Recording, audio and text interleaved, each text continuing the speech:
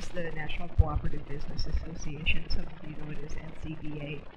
And I had the opportunity a few years ago to visit some of the projects that NCBA works doing international cooperative development.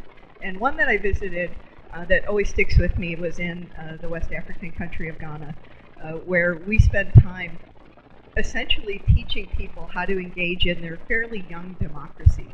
And there's a lot of work that's being done by NCBA to teach people how to engage and how to work through the struggles that happen when you're working in a group. And I thought about how much that same work is the work that we do here in food co-ops and in co-ops here domestically as well. And for me, it was really eye-opening because, you know, I think about the level of political discourse in this country and how people get kind of fed up and sometimes check out. And in food co-ops in particular, that's a group that we all know really well. You know, we know that there are disagreements. Let's put that on the table.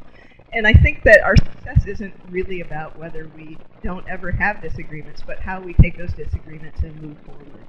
And to me, it's a really exciting place because food co-ops are one of the places where people who are civically minded can come together and really put democracy into action, and it's where the rubber hits the road.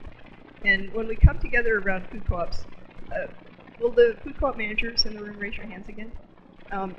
So it's kind of interesting because often as we're working on our ends, mostly policy government stores here, food co-op managers don't just get to run a grocery store. That would be the easy way out. We're asked to develop our communities.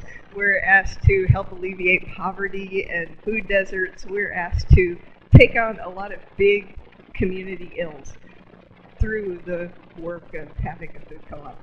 And, you know, that could be kind of daunting some days.